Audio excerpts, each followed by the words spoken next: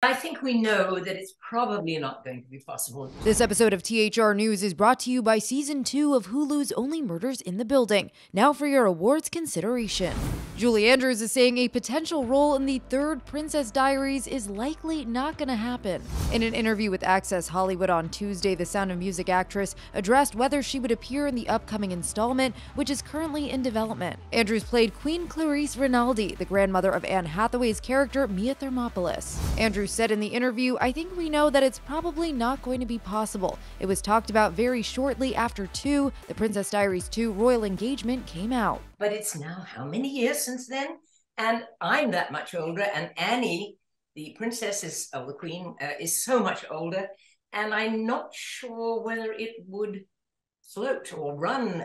She added, "In terms of us doing it, I doubt that now."